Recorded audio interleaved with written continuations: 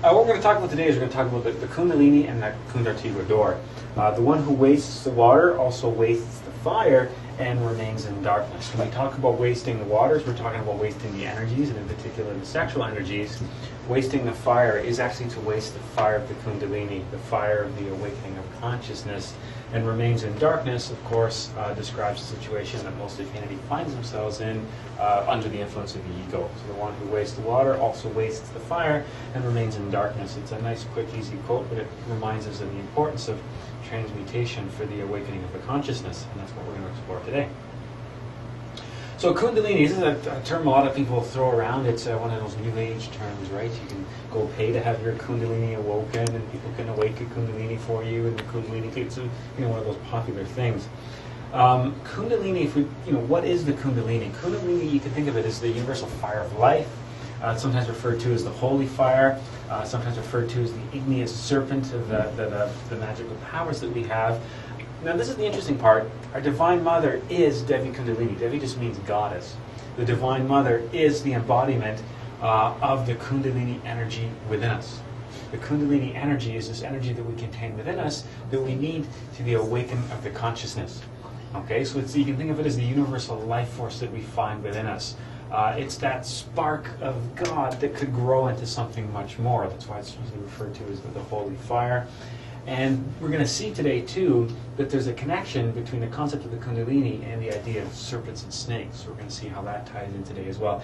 Igneous just means fire, by the way. There's a lot of room for fire. So the fiery serpent, the fire of life, the holy fire, and the Divine Mother is Devi Kundalini.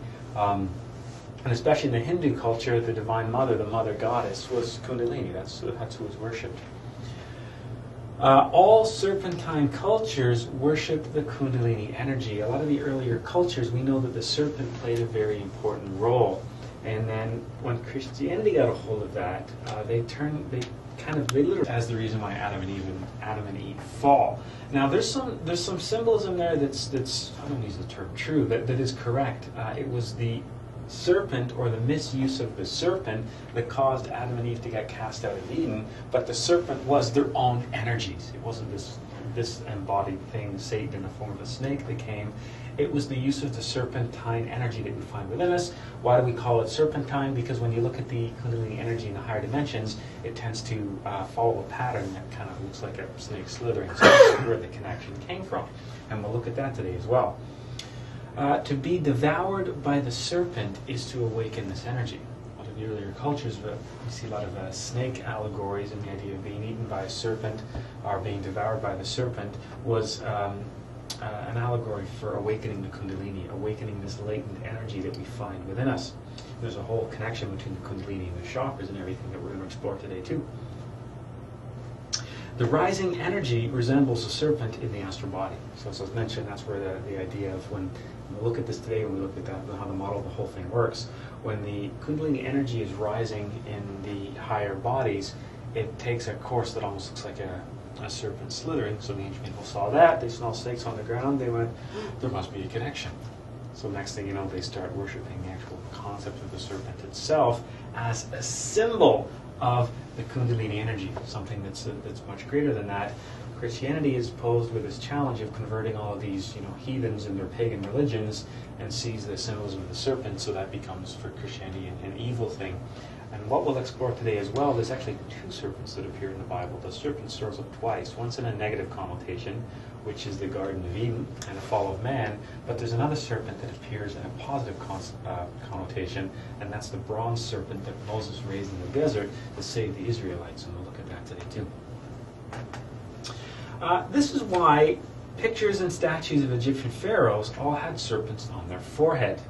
Here's some of the obviously more famous ones, right? This was always a serpent pictured sitting at the chakra. Now this one's really interesting. This is Tutankhamun, and he has the serpent, which indicates he's formed the solar bodies. He's awoken his energy. But he also has the vulture. A vulture, of course, is associated with death, which means he's conquered death as well. Not so much the physical death, but death of the ego. And of course, the whole sarcophagus was made out of gold as a symbol for the golden bodies. So this individual here, Tutankhamun, he was buried like that because he was an awakened master. That's why he was a leader of the people. Nowadays, to be leader of the people, to be a prime minister or president, doesn't mean anything, right, whatsoever. But in the ancient days, the leaders of the people were the awakened masters. And that's what these individuals were. That's why they were all carved in gold with this golden body representing these solar bodies. And they all had this serpent on the forehead as a symbol that they'd awakened the Kundalini. They'd raised and transformed this energy inside themselves. And so they were enjoying the elevated status of somebody who had awoken the Kundalini, which is how they also ended up being leaders and an elevated status in society, because they managed to elevate themselves spiritually as well. And Tutankhamun is the most famous one of these because of his gold. The sarcophagus was pure gold, but also because he carries the vulture and the serpent. So he's conquered death and he's conquered the serpent as well, which means he's eliminated the egos and he's awoken the Kundalini, which bestowed upon him the solar bodies, which of course led to immortality. Immortality in the higher dimensions, not just the physical dimensions. So that's a symbol that we see all over the statues of Egypt, and that's a direct connotation to the Kundalini energy, and the fact that it's on the brow isn't a coincidence either. We'll look at that today.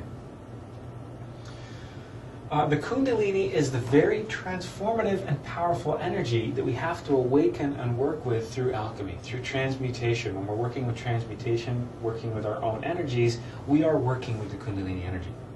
Okay, so when we talk about sexual energies and all that kind of stuff, we're actually talking about the Kundalini. It's one and the same. Okay, so when you talk about Kundalini, and we talk about whether we're working with breathing exercises, pranayamas to awaken the energies, or whether we're working with a particular mantra, when we're working with the energies, we're trying to awaken the Kundalini. That's the connection there. The Kundalini is the energy that actually supplies our solar bodies. We've talked about that before when we talked about the whole concept of the three factors for the revolution of consciousness, and we talked about the birth of the solar bodies.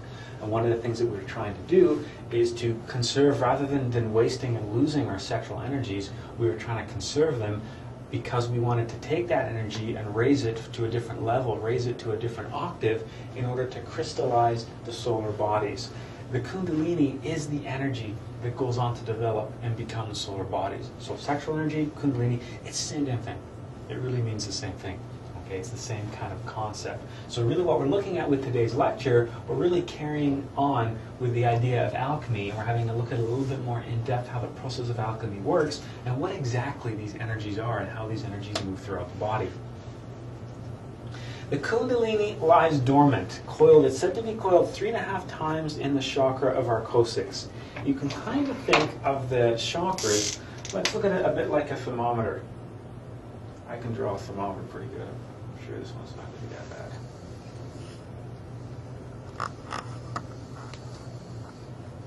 Not bad, eh? We can think of the Kundalini as energy that's coiled, basically lying dormant in the chakra of the coccyx. So if we look at the 7 chakras, there's 1, 2, 3, 4, 5, 6, and then one at the top there, 7. Okay, so there's the chakras that we find. The body of the thermometer of itself is the spinal column, and at the very bottom of the tailbone, the coccyx, that's where we find the Kundalini energy stored. Okay, and basically the Kundalini energy is trapped there. It's just lying dormant. It's atrophied. It's energy that we're not doing anything with. It's like a battery sitting on a shelf. We have the potential to harness that battery, but right now it's in a dormant state. It's not doing anything. So if we can think of this as like an electrical system or a storage system, this is the untapped energy sitting down there at the base of the spine in the bottom chakra, in the chakra that is the coccyx chakra. This chakra is located at the root of our sex organs. It's at the very base there between the sexual chakra and then the root, the very bottom, the coccyx. Therefore, this is the one that's awakened with sexual magic. That's why, the emotional center's up here, the intellectual center's up here. It's the one that's very near the bottom. That's the one that's awakened with sex magic, which is awakened with alchemy. Remember as well that we don't always necessarily need a partner for alchemy. There's a lot of work we can do with our own energies. There's a lot of work we can do with our own Kundalini. We don't necessarily need a partner. To get to some aspects of the work, we require a partner, but there's a lot of things we can do on our own without a partner, working with transmutation and other exercises and practices that we'll look at later as well.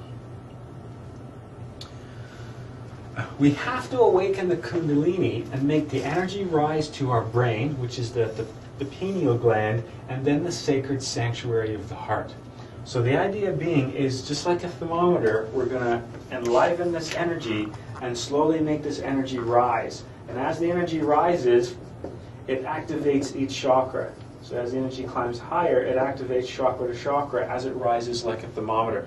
Eventually, the energy rises up the spine, reaches the third eye, and then descends to the heart. Now this is interesting as well. If we could trace somebody from the side, if we said, okay, the energy rises from the coccyx, it goes to the pineal gland in the front of the forehead here, and then descends to the heart. What does that shape look like?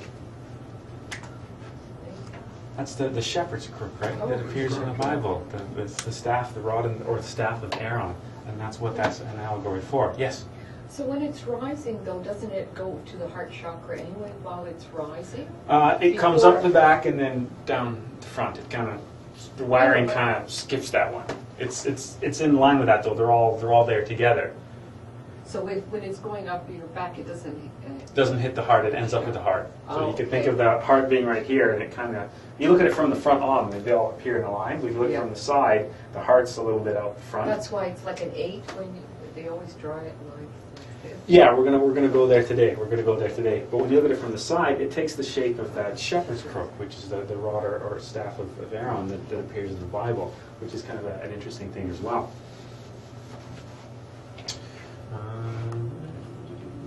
When the Kundalini awakens, it ascends up the spinal column and activates the 7 chakras, just like how I've got this here. If you can imagine this is electricity, you can see these as light bulbs. As it rises to a particular level, as it rises to that chakra, it basically awakens that chakra. That light bulb literally turns on, allowing us to access all the faculties and states of consciousness that are bestowed in each chakra.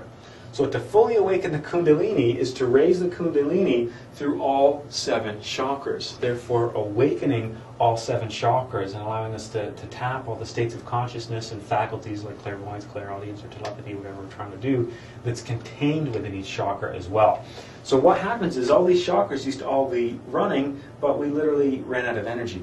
Just like this was a meter of a battery meter on a digital camera or something, we've kind of ran out of energy and it's fallen to the bottom. Our batteries run out, it needs recharging. And that's why the sex act itself and some other practices we'll look at that we can do on our own are used to charge that battery. Whosoever does not awaken the Kundalini cannot incarnate the soul. And we looked a little bit about that last week. Remember we talked about the 4 bodies of sin, the physical body, the vital body, the astral, and the mental.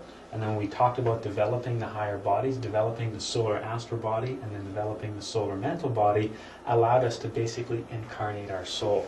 Okay, we have to raise the Kundalini to a certain level, transforming ourselves to the point that we can actually take the higher energy of our soul, the higher self. We've literally got to build the box to put it in, and it's by raising the Kundalini that we build the box. It's by raising the Kundalini that we create the solar bodies. So how do we turn the lunar astral body that we have into the solar astral body? We raise the Kundalini in the astral body. Okay, we have a total of, we'll see today, there's a total of 7 levels, so a total of 7 bodies. We have to raise the Kundalini in each one. The work has to begin in the physical, because that's the bottom rung of the ladder. Once we raise the Kundalini and awaken the 7 chakras of the physical body, that energy then skips an octave and starts raising in the vital body, the 4th dimensional body. After we've raised the Kundalini through all 7 chakras in the vital body, it then skips into the astral. We raise the 7 levels of the astral, then we move on to the mental. So the Kundalini is like climbing ladders. We take that energy way down here at the physical, and we slowly raise that energy through the physical body, vital, astral, mental, causal, Buddhic, all these other levels, until we're literally back where we came from again, ascending back to the source. When we talk about climbing the ladder and raising, what we're talking about is raising the Kundalini, working with this energy, this light of the consciousness that's found within us. The Kundalini energy has 7 degrees of power because it's associated with the 7 chakras. That's where you see the 7 is a really popular number in the Bible. And in the end, we have to raise 7 serpents. Okay, the 7 serpents represent the Kundalini in each of the 7 bodies.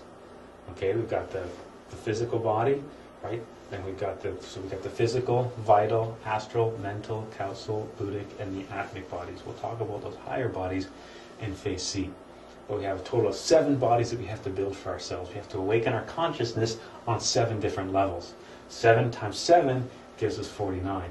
So that's why you hear that there's 49 levels to the human mind and that kind of thing. That's where that comes from.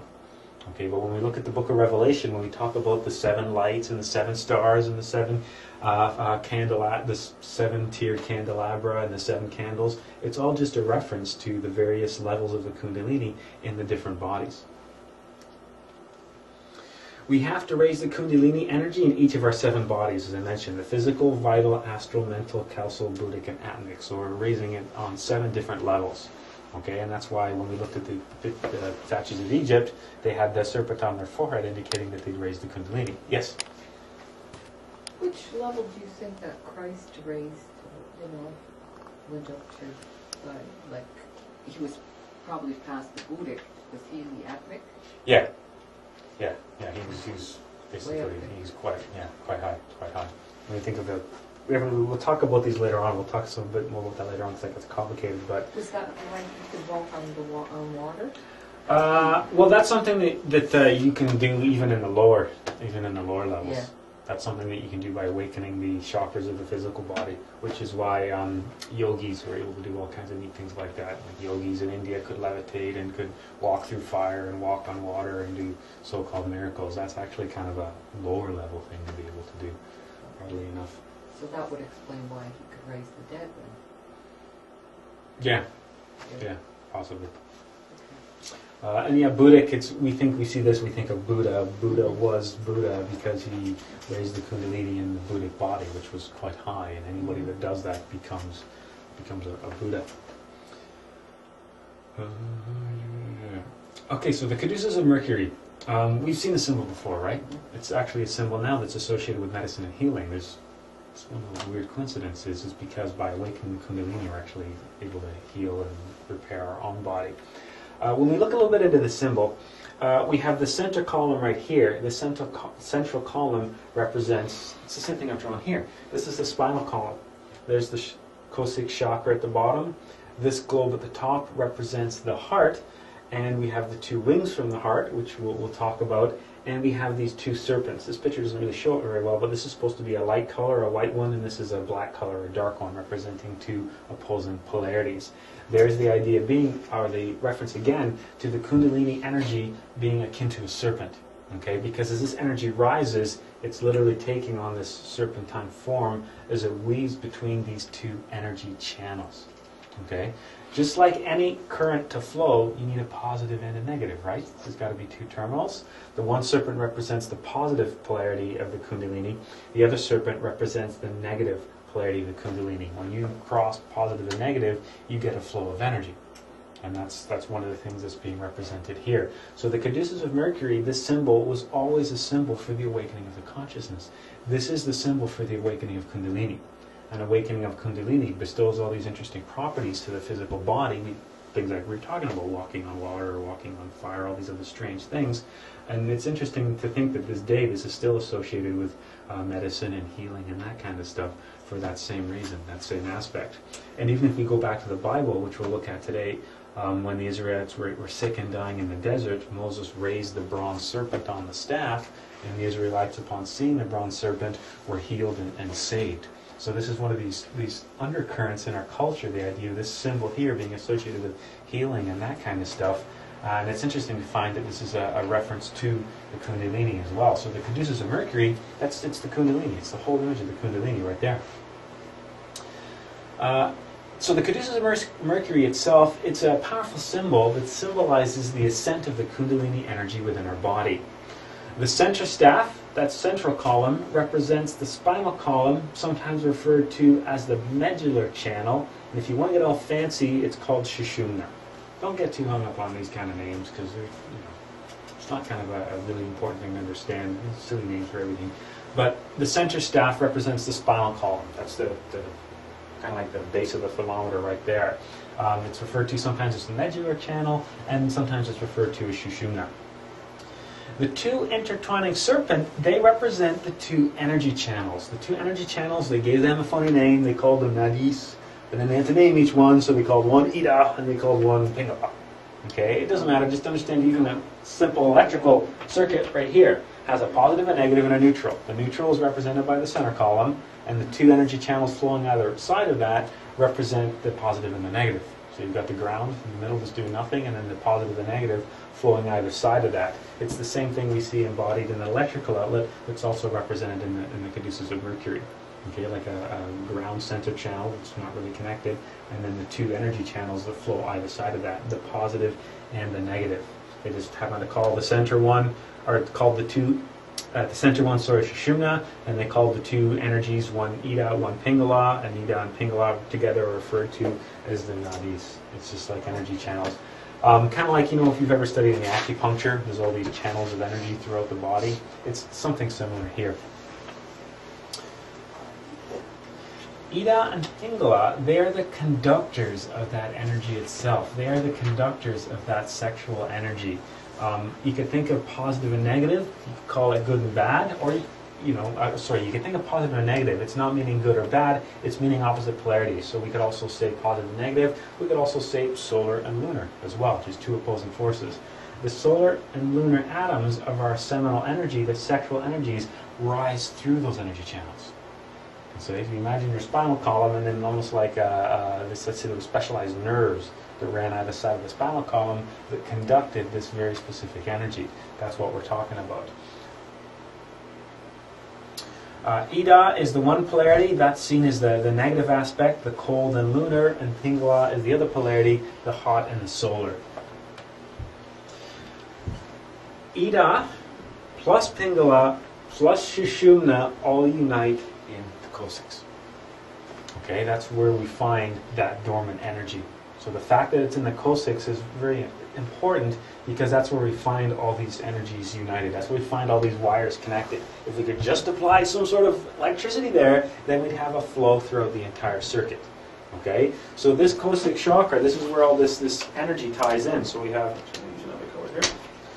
we have the ability to have these two energy channels going either side. But these two energy channels, everything connects right here in the Cossacks. And that's why we find the Kundalini energy lying dormant. It's trapped in the Cossack chakra. If you want to get specific, which apparently we're going to, Ida rises in a man from the right testicle and ends up crossing to the left nostril before reaching the heart. Pingala goes from the left side until it reaches the right nostril. And this will be important later on when we look at some breathing exercises, because if you're a female, this is backwards. Or the right way, and the guys are backwards. Was that better? Yeah, those two energy channels, they're reversed. Okay, so if a male and female are facing each other, they're actually lining up. But when we look at one side, the energy rises in a male, starting in one path, goes the other way. In the female, they're reversed. And of course, they're starting in the ovaries in the female, just goes in the male, because we're talking about sexual energies here, so there's going to be a connection with all of that. So I guess the Coles Notes version of this is there's two polarities, and one's called Ida, one's called Pingala, and they all connect in the Cossacks, and depending on whether you're male or female, they're going to be reversed from each other. But it's interesting that when we looked at that whole concept of the staff of Aaron, we said it rises, and then it goes to the brow chakra, which is actually the root of the nose, and crosses behind the root of the nose and falls to the heart. So depending on whether we're male or female, we have different polarities of that energy behind each nostril. It actually ties into the nostrils. And we'll look at some breathing exercises later on that work with alternate nostril breathing. And we work with alternate nostril breathing because we're manipulating these flow of energies. They're referred to as the two witnesses in the Bible. So when we're reading the book of Revelations, as we've explored briefly before, there'll be more about this later on. We know we talked about the 7 candlesticks and the 7 lights and the 7 stars, all as references to the 7 chakras. The two witnesses that stand before that are Ida and Pingala. And let's get all biblical. Let's look at Revelations. And I will give power unto my witnesses, and they shall prophesy 1,203 score days, clothed in sackcloth. These are the 2 olive trees and the 2 candlesticks standing before the God of the earth. And if any man will hurt them, fire proceedeth out of their mouth, and devour thy enemies. And if any man will hurt them, he must in this manner be killed. These have the power to shut heaven, that it rain not in the days of the prophecy, and have power over the waters to turn them to blood, and to smite the earth with all plagues as often as they will. What we're talking about here is the power of the two energy channels. The power to shut heaven, of course, is the whole concept of losing Eden, right? If we don't work with these energy channels properly, if we misuse the energies here, then they literally shut us out of heaven, because we don't have the ability to create the higher bodies, so we don't have the ability to see and interact in the higher dimensions. Yeah, so the two olive trees, two candlesticks standing before the God of the earth. You know, we are the earthly version of God, if you look at it that way. And then we see the analogy again to fire there as well. And turning the waters to blood is interesting, because the waters they're talking about here are the sexual waters. And the idea of the sexual waters turning to blood is, you know, being impure, being physical, bodily fluids, as opposed to the divine energy that could be flowing through us. Oh, we've got more. Revelation 12, and I turned to see the voice that spake with me, and being turned I saw 7 golden candlesticks. The 7 golden candlesticks are, of course, the 7 chakras. And in the midst of the 7 candlesticks, one like unto the Son of Man, clothed with a garment down to the foot, and girt about the paps with a golden girdle. References to the golden bodies. His head and hairs were white as wool, as white as snow, and his eyes were as flames of fire, and his feet were like unto fine brass, as if they burned in a furnace. And his voice is the sound of many waters, and he had in his right hand 7 stars, and out of his mouth went a sharp 2-edged sword, and his countenance was as the sun shineth in his strength. What this whole thing is describing is an awakened individual. Somebody who's mastered the 7 candlesticks, who's awake or turned on the 7 candles, who's awakened the 7 lights. That's why we see references to gold and fine brass and white and flames and all that kind of stuff.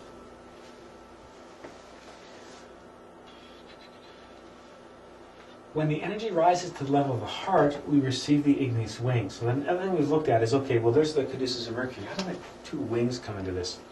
When you look at somebody in the higher dimensions, or when you're approached by an individual in the higher dimensions, let's say an entity of the higher dimensions, an awakened master, an angel, for lack of a better term, because that energy is awoken, because that heart chakra is enlivened, it streams light.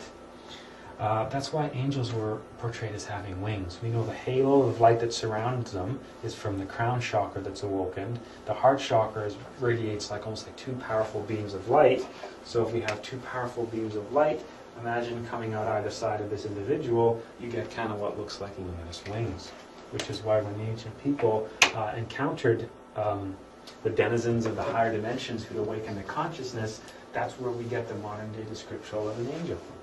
An angel was somebody who had a halo, right? The halo was the energy streaming from their head, from the awakened crown chakra, and they had wings. It wasn't that they had furry wings and flew around. It was just that the light streamed from them, from either side of that heart chakra, the 2 petals of light that came out there, so it almost looked like wings. And of course they would float around because it's in the higher dimensions, so that's where we get the concept of angels flying and halos and all that kind of stuff.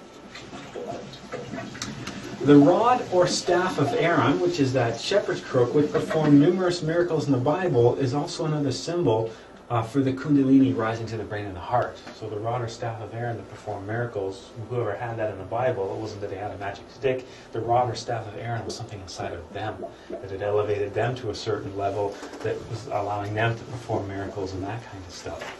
Okay, so just like the caduceus of Mercury is a symbol for the Kundalini, when we look at the Old Testament, the rod or the staff of Aaron, that was a symbol for the Kundalini. Whoever was wielding that staff was an awakened master. They managed to awaken the Kundalini, so they too were able to perform what would be perceived as miracles to those that didn't have their consciousness awoken. So awakening Kundalini. The Kundalini awakens with sexual magic combined with something called pranayama, which is a breathing exercise that we'll look at. Concentration, meditation, and profound devotion, willpower, comprehension, and sacred mantras. In other words, work.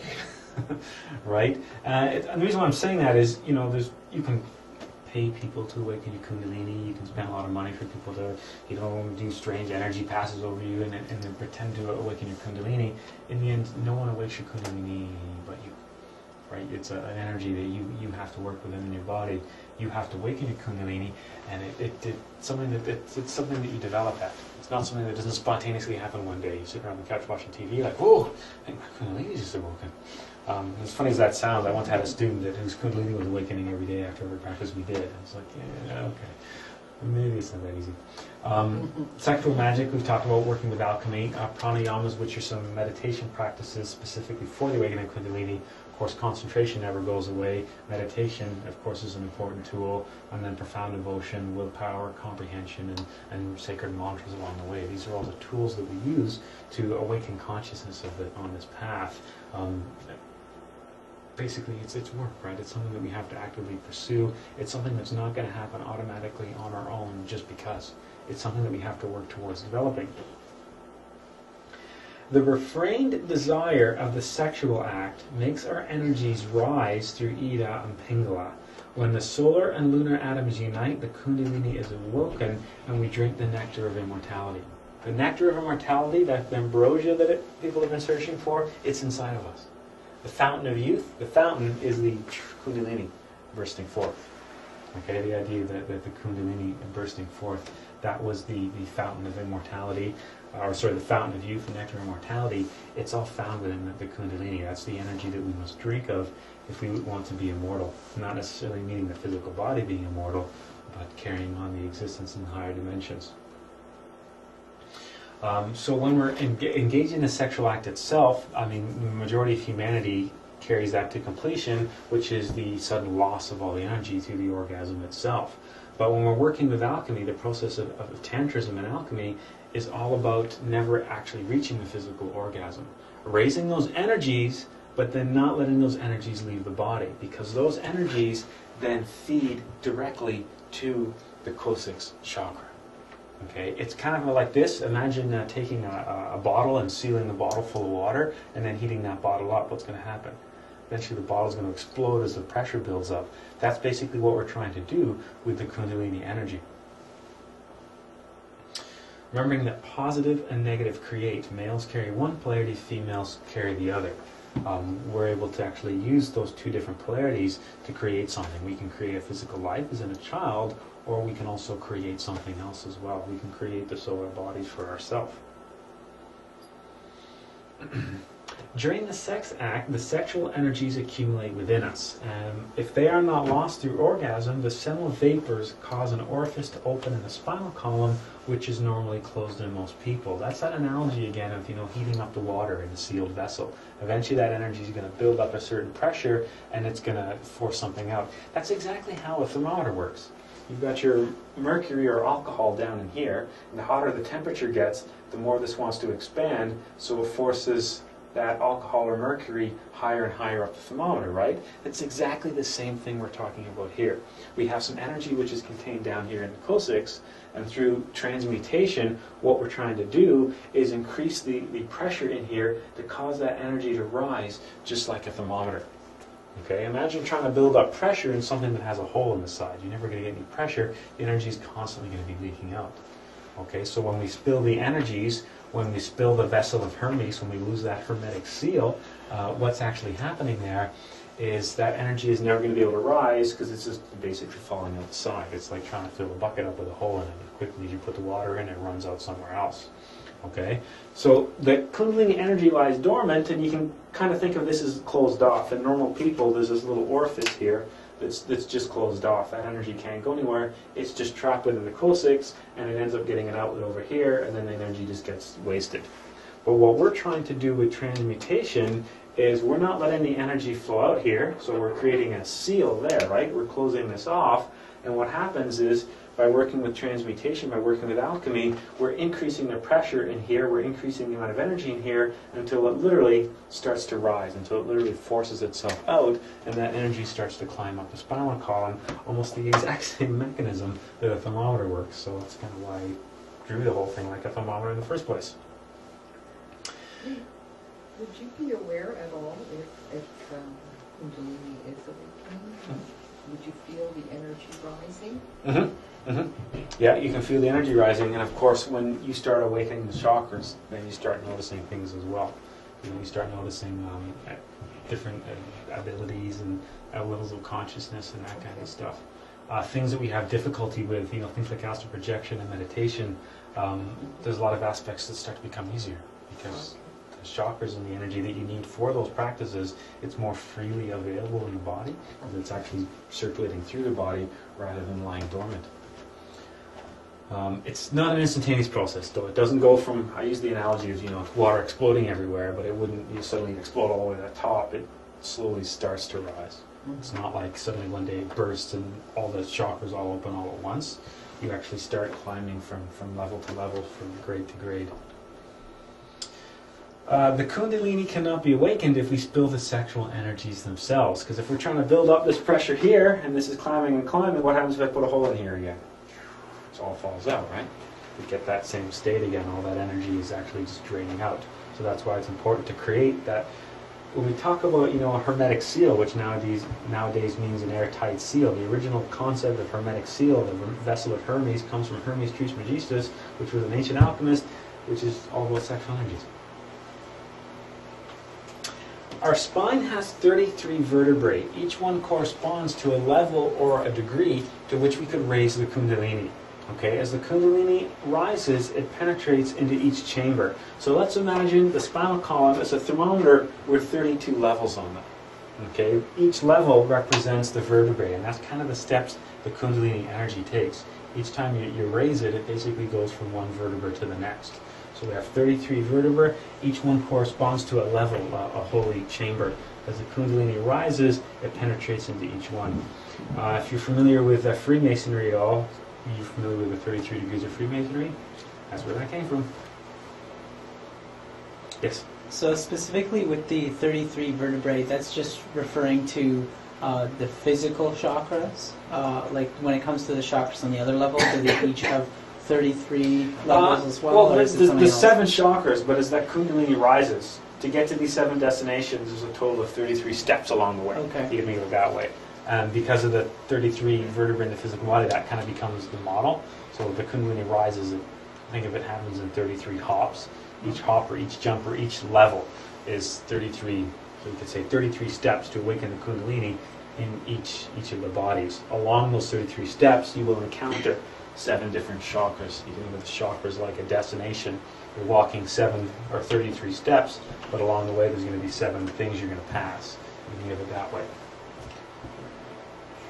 The ascent of Kundalini from one vertebra to another is slow and difficult. Once again, I'm building in that notion. This is something that we're having to try to work with, because there's a lot of stuff that's written about the Kundalini, and there's a lot of schools teaching the Kundalini, a lot of people that are charging money to awaken your Kundalini. I'll come down for one session and we'll do some Reiki type stuff, and we'll awaken your Kundalini.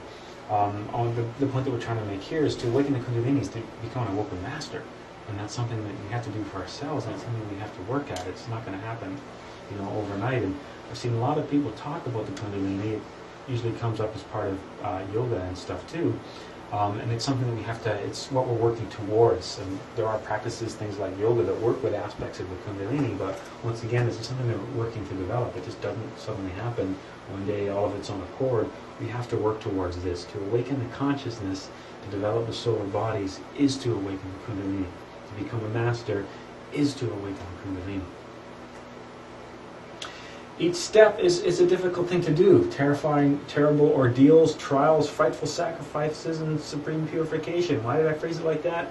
Because what are we fighting along the way? We're fighting the ego, right? That's what I mean by terrible ordeals. It's not things attack us or bad stuff comes after us. It's we have to fight our own ego. That requires a lot of willpower to raise the Kundalini to that level, because this energy, that's what the ego's been feeding off. We're trying to take away all its food and direct it somewhere else. It's going to get pretty hungry and get pretty annoyed. And that's the trials, that's the sacrifices. The frightful sacrifice is the willpower that's required to walk that path. The willpower that's required for doing things like meditation and practices and alchemy and that kind of stuff. And in the end, the process of awakening the Kundalini itself is a process of purification. We can't awaken the Kundalini while we're not working on the death of the ego. We're going to have a really, really hard time, because while the ego is there, we're going to have a hard time. And that's why it's important that, no matter where we get to on the path, we always have to remember the 3 factors: the birth, the death, and the sacrifice.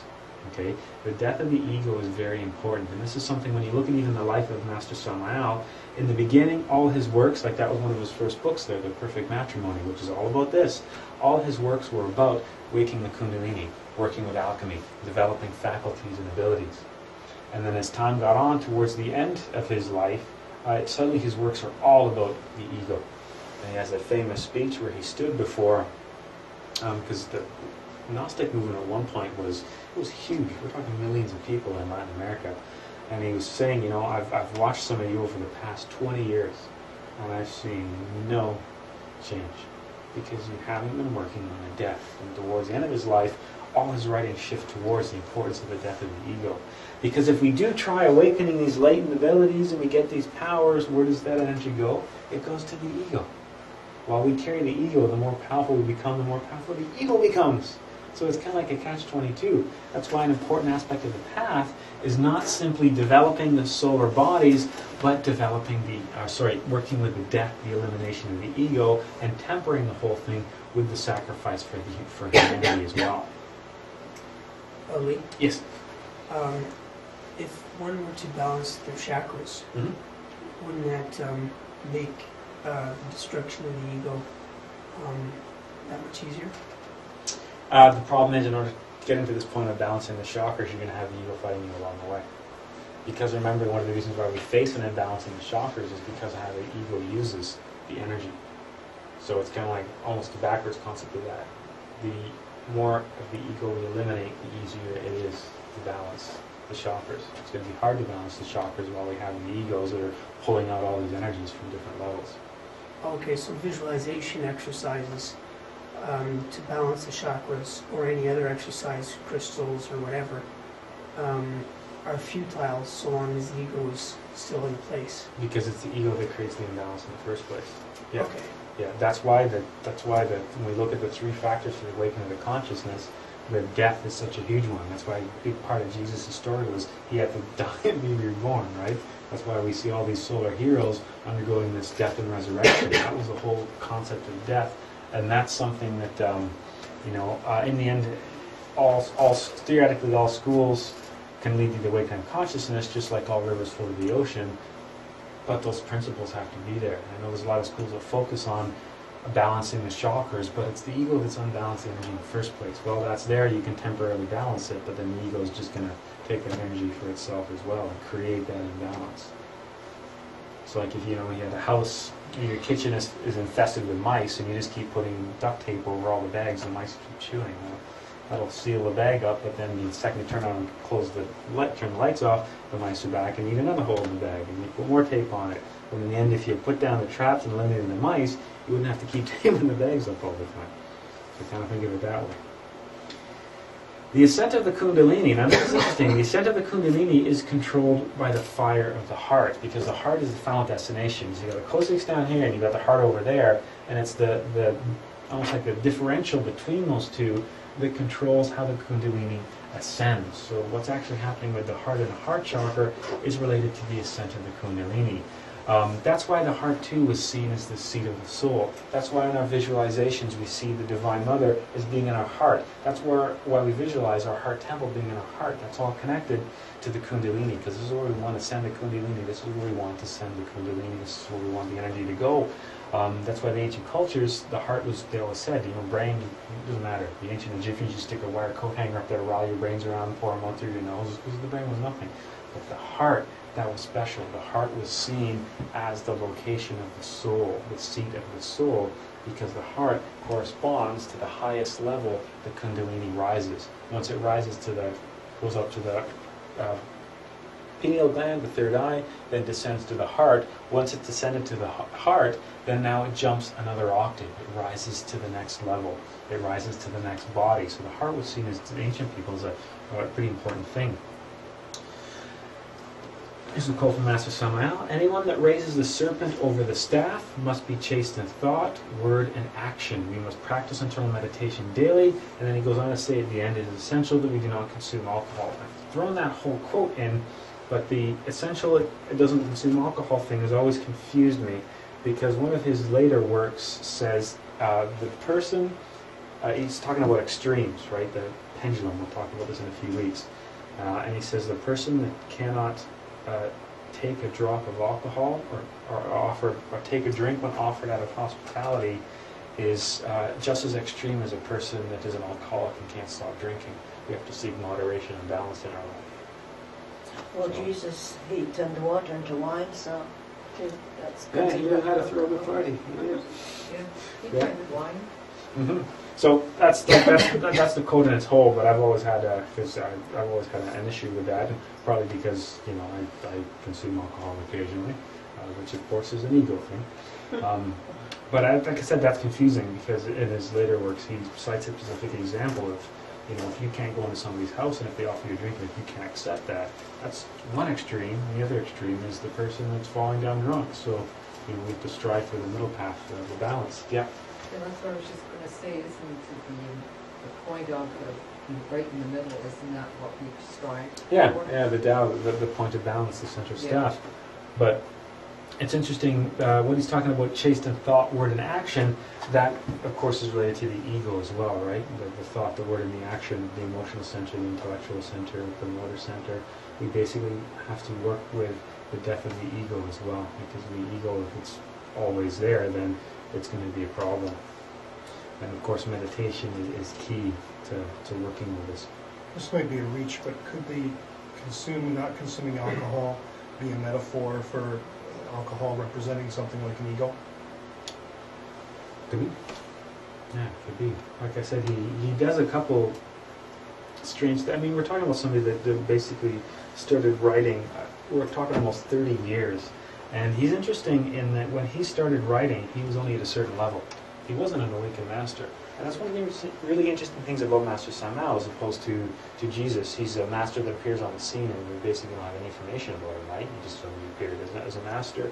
A lot of the masters are like that, but Master Samael actually starts writing at a certain level, and he develops spiritually over the almost 30 years, and consequently his writings develop as well. And some of the things are interesting because he will contradict himself, or he'll change. He'll say, in this such and such book I wrote, I was actually wrong. This is what it was. And he has some books that he's published that he even says, I wish those books were destroyed and they weren't around, because it was just inaccurate information at the time. I didn't really know. One of the more interesting contradictions is he predicted the end of the world was going to happen in 1999. And he later on changed that. But unlike everybody else who predicted the world was going to end in 1999, who changed it January 1st, 2000, he changed his prediction somewhere in the 60s that it was going to be a much later time. So when you read his books, you sometimes find that kind of stuff. One of his earlier books, he talks about using hallucinogenic plants. He talks specifically about peyote and mescaline and using those to reach different states, to reach astral projection. But then later in his books, he said, okay, just you forget that, because the Aboriginal people could handle that. You crazy Westerners, you're just totally overdoing this drug thing and creating addiction and other problems. So let's just forget I ever said that. You guys clearly can't touch this stuff, okay? So he often does that in his teachings as well. So like I said, there's this one quote here that talks about specifically the requirements to raise the Kundalini, and then we see this one, and I thought, oh man, that means I have to quit drinking, what am I going to do? And then later on you find other things where he talks about being one extreme or the other. So different states of consciousness are opened and we acquire different powers as the Kundalini rises from chakra to chakra. Because how do we awaken the chakras? In the end, to permanently awaken the chakra, we need to rise the Kundalini to that level. So once we rise the Kundalini to the level of the solar plexus, then we've awakened the chakra of the solar plexus. Once the electricity gets there, then the light bulb comes on. Okay, provided the Kundalini stays to that level, then that chakra will be permanently awoken. We can try temporarily to energize the chakras. We can jumpstart them for a bit with various practices, but that chakra won't remain constantly active until we have the Kundalini energy risen until that point. Okay, now once we raise the Kundalini from level to level, as the chakras open, we're able to access the different states of consciousness each chakra bestows upon us, including the various faculties like telepathy, clairaudience, clairvoyance, and that kind of stuff. So yes, if we awoken the chakra of the heart, as an example, and fully awoken the Kundalini in the physical body, then yes, astral projection would be very simple to do. because we've got the energies active in that area. Yeah, just flip those two switches. This one? Yep. There you go. Oh, okay. Oh, shoot. Now I can hear it. If the Kundalini has started to rise and we spill the waters, the Kundalini descends one of our vertebrae with the according to the magnitude of the fault. So depending on how much energy we lose, then the Kundalini is going to drop down. If we go back to this analogy of the building pressure building up in the thermometer, if there's a hole that appears here and a bunch of this energy falls out, then this Kundalini is going to fall. Depending how much energy falls out is depending on how much that's going to drop, right? So the idea being that we have to work on the alchemy of the transmutation. The fire dwells within the water. If we spill the water, then we lose the fire. If we spill the sexual energies, then we lose the fire of the Kundalini. Okay, so that's the thing. We could be all the way up here, and then something happens, and then the energies fall, and then we have to start that process again. Doesn't matter. It doesn't necessarily mean it falls all the way, but we're going to lose a certain amount depending on how much we've lost. And that is something, interestingly enough, can happen at any point on the development of the seven bodies. That's why masters can fall. That's why angels can fall. Master Samael, interestingly enough, was what we call a fallen bodhisattva. He was a fallen master. He was someone that spilled the energies and then ended up back down here in the physical to start all over again. He fell quite far and fell for a long period of time. And that's why if you look at the references to Samael in the Bible, Samael was usually seen as a negative entity, almost like a demon, right? Because he was basically a fallen angel, for lack of a better term, and he had to spend more like eons of human lifetimes climbing back up the ladder. And then he was able to totally reach that point again. So even awakened masters, remember we talked about karma, we talked about katansia, the karma of the gods. Yeah, masters can fall, and they can end up having to rebuild those energies again. But the physical world is where we are, the physical dimension. This is the womb. This is where the angels and gods and masters are gestated. That's why it all starts in the physical, and everything starts with the physical body and the human coccyx. And from there, we build the ladder that goes all the way back up to heaven again. The physical dimension being the foundation of which that ladder stands. You have to be able to set that ladder somewhere. Yes? So when masters fall, do they lose all the knowledge that they had gained from previous lifetimes? Mm-hmm. Mm-hmm. They lose it all. We have to get it back again. I mean, there's latent abilities and faculties and that kind of stuff that happen, but they start off just like you or I start off. They might be, say, more clairvoyant or might have more astral projection experiences when they're younger or something like that, but they have to climb the same ladder, and then they slowly.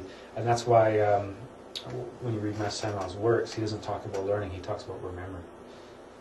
This is it all, and I remember when I lost this, and I remembered this. He was having to gain all that knowledge back again that he lost. So, in our case, the people that come to Gnosticism, for example, is that because of a previous memory that they remembered from prior lifetimes that allow them to join this type of movement? There's a very good possibility that, yeah. Remember return and recurrence, right? That we're often drawn to the same things over and over again. And if we look at return and recurrence, we've all been here before. Right? We're all just, different levels and that kind of stuff.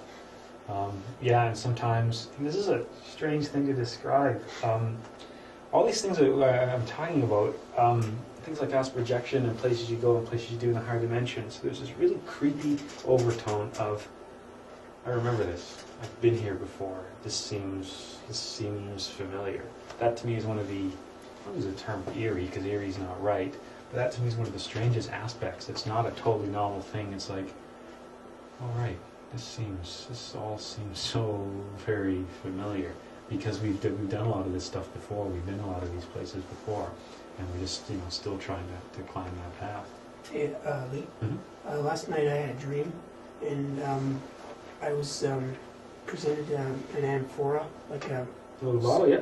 Like a little bottle, and as I drank it, it was an amphora of a remembrance, and as I drank it, I remembered, and I was able to access a secret door that took me into another room. That was last night. Interesting. Yeah, it was kind of weird. So we're on the subject of remembrance here. Yeah. Yeah. Yeah, and what is it? Yeah, when we come back in the physical body, we're bathed in the lake of forgetfulness. Yeah, Plato. Yeah. The prana, which is the same thing as saying the Christic energy, the universal life force, sometimes referred to as the solar energy, we find that concentrated in the sexual energies. We have literally the power of creation. We have the power of God, because that's what creates life, contained within the sexual energy. You have to learn to harness that instead of wasting that. Once we undergo, if we spill some of this energy and we have a fall, then we have to work even harder to raise it back up. Because if we've lost some of that energy, now we've given more energy to the ego, which means now I got to fight the ego back and raise the energy back up again. It's a difficult process.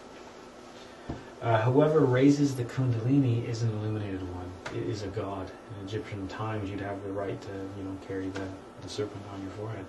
That's basically what we're talking about here. Raising the Kundalini, becoming an illuminated one, a god. This is how angels are created. We think of an angel as being some holy being, but an angel is just somebody that's working in the higher dimensions. The angels were all physical humans, such as us at one point, who climbed and ascended that ladder. Kundalini and the Divine Mother, so let's go have a look at that relationship again. Our Divine Mother is the igneous serpent of our magical powers. When we think of our Divine Mother, it's really an embodiment of our Kundalini. When we pray to the Divine Mother, we're basically praying to that energy within us. We're just trying to put a physical face and a concept to an energy. How do you connect with an energy? How would you do that? Well, when we do the whole image of the Divine Mother in our heart temple, we're just creating a symbolic connection to that energy. She assists us and teaches us so we can self-realize.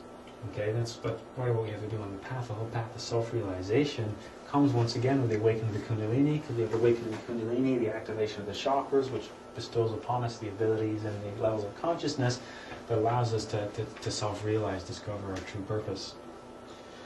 Every devotee must beseech their Divine Mother so she can grant them the sacred fire. We can basically think of the, Divine Mother as being one polarity. You'll see this comes up later on. You've got the Divine Mother and her Father as seen as two polarities of the higher self, two levels of those energies. Those who are working with Kundalini must have unbroken faith in the Divine Mother. She leads her devoted students by the hand. She leads her children from chakra to chakra. Just like our physical mother was the biological mechanism by which we were born and created, the Divine Mother is the spiritual vehicle or mechanism by which a higher self will be born and created. That resurrection that we're looking for, that rebirth, will come through the Divine Mother. So think of the analogy of the physical Earth Mother and what that represents. When we were reborn, we came from energy from our mother. We were connected to her. We were in her womb. Then we were born, and it was our physical mother that helped us and raised us and nurtured us on the path of life. Well, the Divine Mother is how we will be born through her spiritually, and she will guide us and develop us on the spiritual path. So there's an analogy there. And that's why all the cultures, they always had the Divine Mother, and it was always the Divine Mother that gave birth to the solar hero, right? It was Jesus born of Mary, and the connection with Mary. And the same thing with Isis and Horus, the child Horus born through the union of Isis and Osiris. We see the Divine Mother was always the one behind the solar hero. And we're looking as above, so below, and there's a reflection of that inside ourselves. And it's an interesting reflection because by giving a face, a concept to the Divine Mother, that's a way for us to connect with that energy inside ourselves. Because you can't really think too much about some kind of energy. But by putting a face to the Divine Mother, it makes it something that we can connect with. That's why in your meditations, you can visualize whatever you want for the Divine Mother. You can see her as Mary, you can see her as Isis, you can see her as Aphrodite. It doesn't matter. It's all the same thing, all the same thing.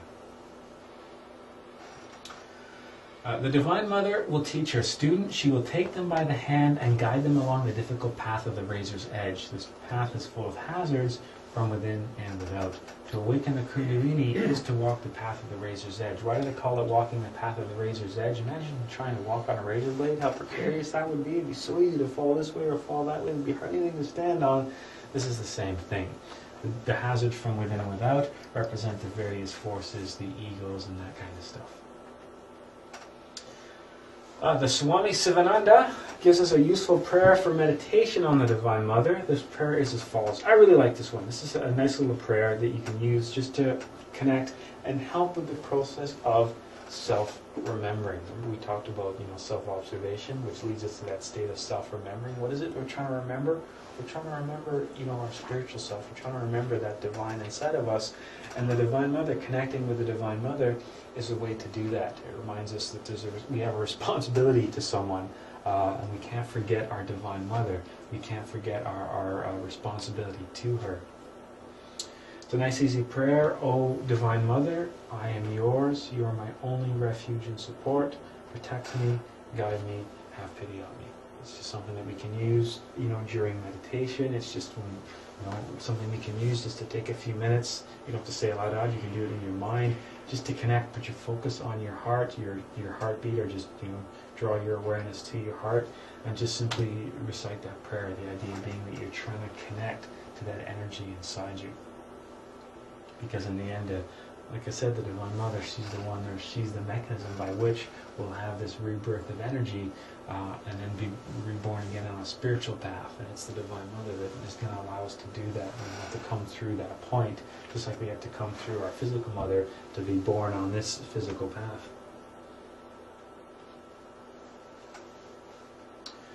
You must know, brothers and sisters, that the Divine Mother always responds. Without her grace, it would be impossible to carry the Kundalini from chakra to chakra. You've heard me actually sometimes before during meditation say, ask and you shall receive, knock and the door shall be open for you. That idea being, once again, here the Divine Mother responds. That that energy is always there. It's always been part of us, and we've never really been paying any attention to it. We haven't really put any focus on it. So by just directing some attention and cultivating that relationship, then we can start to receive some of this help, some of this guidance.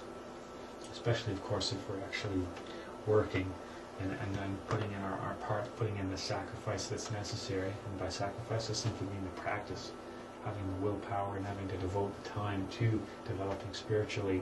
Just to sit at home and meditate for half an hour is a form of sacrifice. It's difficult. This ego wants to do so many other things, right? There's so many things you could be doing. To come here right now is an act of sacrifice.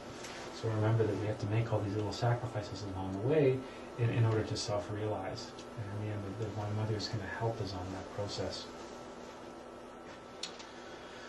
And in addition to the Kundalini, this is a complicated, the kuntiguador. What the hell is a kuntiguador? Let's have a look at the kuntiguador. So the Kundalini represents the sexual energies. This force that we carry within us, which is a latent force trapped in the coccyx. The idea being, through transmutation and other practices, we want to awaken that energy and make that energy rise. As that energy rises, it's going to awaken the chakras. As it rises from body to body, it's going to create the solar bodies. Okay, so when we raise the Kundalini in the physical, it's going to jump up that energy to another octave, and it's going to keep rising now in the vital. When it's risen all the way in the vital, we now have the solar vital body. We've got that golden body to work with. Then it jumps to the astral. When it raises all the way in the astral, we now have the golden or the solar astral body. Then the mental, then the causal, then the buddhic, then the amic. So how we climb the rungs of that ladder is by raising the Kundalini. Now, if we don't raise the Kundalini, then we look to develop something called the kuntiguador. This is actually a negative thing. So when we talk about the loss of energies, when we lose all the energy during the sexual act itself, through orgasm itself, when we've lost all this energy, it's replaced with something. Simple law of thermodynamics. Energy can be neither created nor destroyed, just from change from one form to another. When we look at the loss of that energy, something else replaces it. What replaces it is a negative energy that comes to us from the lower dimensions. We basically sit, so keep referring to this, and there's a tree of life. These are the high dimensions right here. These are the lower dimensions down here. We sit right in the middle. So we literally sit, there's us right there. We're connected potentially to the higher dimensions on this side, but we're connected to the lower dimensions on this side. We want to use the Kundalini energy to climb back up, but when we don't, when we lose that energy this way, that energy is replaced by energy that's drawn up from down here. Okay, so what we do is we end up feeding the ego, the negative aspect of ourselves. So every time we lose this positive energy, we're basically feeding it to the darkness. So by losing the positive, the darkness grows inside of us. That's why from existence to existence, it's the ego that's grown more and more powerful at the expense of the essence, the higher self. The positive lost is replaced with the negative, polarizing ourselves negatively. And this is something that this is going to get worse and worse and worse as time goes on. Because rather than this energy that's sitting in here, rather than this energy being drawn up to this point, we're losing it, which is kind of pulling energy from below us, which is being lost, which is pulling more energy. So eventually there's all this negative energy, this dark energy that flows through the human organism. And that basically represents the ego. That's where the ego is drawing its strength from. So every time we're losing that positive energy through the loss of the fluids, the loss of the waters, what's happening is we're gaining all this negative energy which the ego is sustaining itself with. These atoms, this energy, these particles, instead of ascending, descend towards the inferno. Okay? So what we end up getting is instead of having the Kundalini rise, it does the opposite. So if we go with the analogy once again, instead of the energy rising up that thermometer, rising from level to level, degree to degree, what ends up happening is that energy falls. Okay, that energy falls. Instead of having energy rise, we make the energy fall. We make the energy descend towards the infernal dimensions, the lower dimensions. This descent forms in the astral body as a ribbon of light and energy, type of energy referred to as kuntiguador. The kuntiguador is a Spanish word. Kunda buffer. Kuntiguador is, if you were to translate that, would be the kunda buffer organ, which becomes the tail of Satan. Right? You want to see the devil with a tail. Angels are awakened beings, and they were always pictured with a halo and wings, which we looked at today represented the awakening of the chakras. The devil, or the demons, were always pictured with tails, right? The reason why they were always pictured with tails is because somebody who's in that realm, who's working in that realm, literally has that, not the energy ascending in the one form, they have the energy descending, almost like an extension cord plugged into the infernal regions. And that's where the origin of Satan's tail came, as kind of funny as that sounds. And just like there's people on the path that are trying to awaken the Kundalini in a positive aspect to ascend back to the source, there's also, for lack of a better term, black magicians that are trying to awaken the Kundalini in a negative aspect. And by driving the Kundalini energy, by driving this energy in a negative fashion, you can awaken the 7 infernal chakras that grant all different kinds of dark powers and abilities and that kind of stuff. There's, light magicians on the path, which I guess you could say we're trying to do, but there's also people that are trying to do the opposite as well. You can awaken 2 ways. You can awaken in the light, or you can awaken in darkness, which is the concept of the angel versus the demon.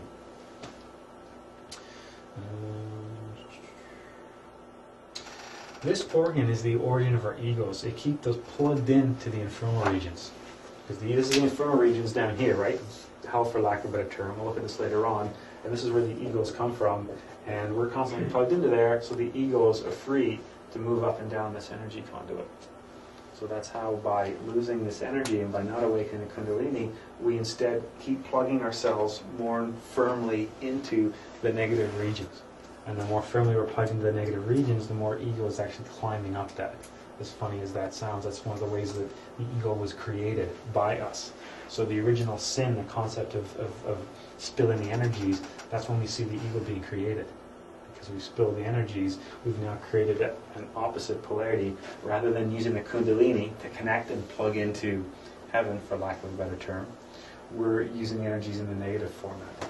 We're having them plugged into the negative, which is what allows the egos to sustain itself through us, which is why the egos want more and more of that energy drawn down. So it's kind of an interesting little thing to think about, but we're literally caught between 2 polarities, the positive and the negative, and it's up to us which direction we go. We get to make the choice which aspect of that energy that we cultivate. And fortunately for us, for the last few lifetimes, we've been cultivating this negative aspect, and it's still there. And the most interesting aspect of the ego is most people don't even realize that it's there. It's just such a part of us that we don't even realize. And the ego is enticing us to sustain itself by using the energies this way. And like I said, it's no coincidence that the demons are always drawn with that tail and that pointed tail. Where did that even come from? Then you look at this whole aspect, and okay, and when you encounter those entities in the higher dimensions, they literally almost have like this luminous tail, because it's like what they're plugged into. So we'll look at some mantras to awaken the Kundalini.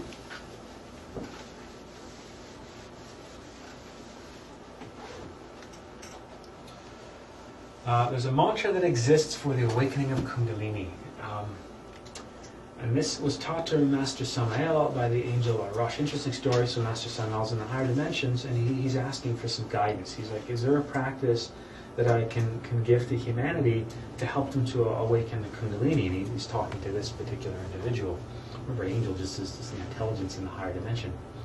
And he teaches him this specific mantra, and this mantra causes the vibration of the sexual energy, resulting in the awakening of Kundalini.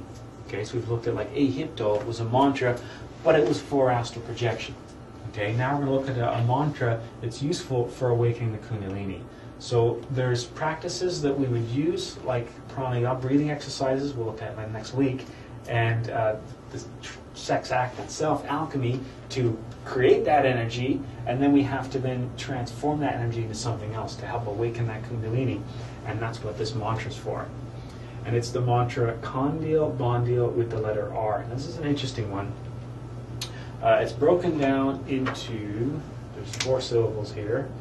So Kan is 1, Deal is 1, then Bon is 1, then Deal is 1, and then there's the letter R. And this is the R everybody hates. This is the rolled letter R. And this has an ascending tone to it, and this has a descending tone. This has an ascending tone, and this has a descending tone. So it sounds a little something like this. Kandil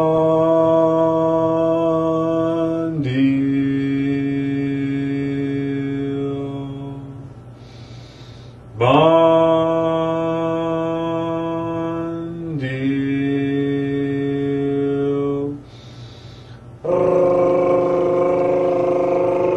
And the letter R, which everybody hates. Because you've all been practicing your rolling R's, of course, right? I'm sure you have. And that's what this is for. This specific mantra helps to activate that energy, helps to enliven that energy, helps to wake that energy up to help with the awakening of the Kundalini. This is the one that we're going to do today. So this is a mantra specifically to transmute the energies, to awaken the Kundalini, to help enliven that within us. And obviously this is one that we just have to do in a meditation. It doesn't involve alchemy or anything else like that. When do you do this? You can do this every day. You can do this every day if you want. But there's no specific, it's not associated with the sexual thing? Well, yeah, there's a connection there for sure. So do you do it in connection with the sexual thing or no? There's some specific practices that this is all like down the road stuff. There's some specific practices that you can do in the sex act itself, physically in coitus. You can do some specific Involves practices. this mantra? Not this mantra. This mantra you can do anytime. We're going to do right here today. So this is just a general mantra? Yeah, just a general mantra to help with the awakening of Kundalini. There are some very, you'll see them in that book. Actually, you've got a great book for that. There's some specific mantras that you can do during alchemy itself. I'm not necessarily looking for that. I'm just trying to understand where you use this. Okay. Yeah, this one you could use anytime. You could use anytime. Obviously, if we're working in alchemy, we have more energy that's going to be available, so the more effective this mantra becomes, the more energy that we have available to it. But yeah, this is one that isn't associated with the act of alchemy itself. This is one you can practice anytime, anywhere, and just like out by yourself kind of thing. So you could work this into your daily meditation, or every other day alternate this with, say, an astral projection exercise or something. Because it would sure slow down the sex act if you were in the middle of it. But you'll see that sometimes when working with alchemy, that's not a bad thing. Sometimes you need something to take your mind off of things. And mantras can be really good for that. And let me tell you about concentration at that point. Anyway, there's another mantra that we can do, and we worked with various versions of this before. The mantra S, the hissing of the serpent, because that's associated with the resonant frequency of the Kosik chakra.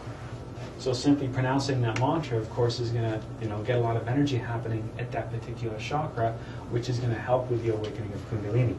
So Kondil Bondil is a practice to help with the awakening of Kundalini, to enliven and energize the energy located in the cosmic chakra, as is the mantra S. Whoa.